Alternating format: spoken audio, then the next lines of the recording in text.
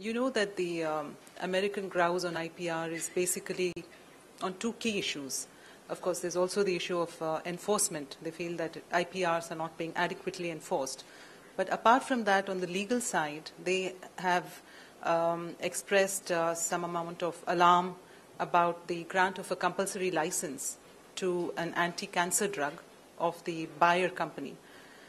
And their worry really is that there might be more compulsory licenses or CLs. On this front, we have assured them that this was just one case and it was the result of a judicial process. It was not the government granting a compulsory license. There are several countries in the world which have issued several compulsory licenses. But somehow India seems to be the favorite whipping boy on the IPR front. There are several reasons for this, and I suppose you would know better than me. But the point remains that compulsory license, the grant of it, is allowed by the WTO under the TRIPS. It's fully compliant. The decision that was taken by India subscribed to every provision under the TRIPS law. So we have assured them on this front, and we've also explained to them that we have a due process and that CLs are not used as a tool for health care in India or delivery of affordable health services in India.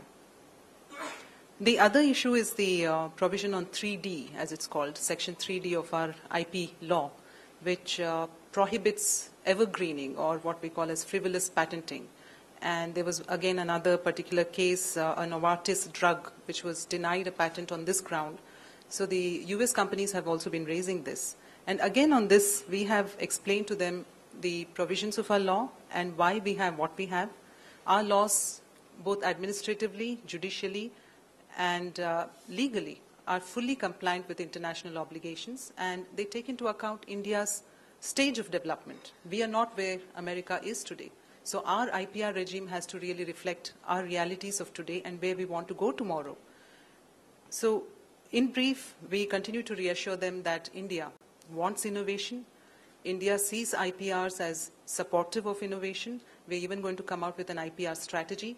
So we've been saying all this to the American side, and we have a very constructive dialogue now which will commence, and we've been talking to them even in the past. So it's not really a new issue that the Prime Minister would be raising or the American side would be raising.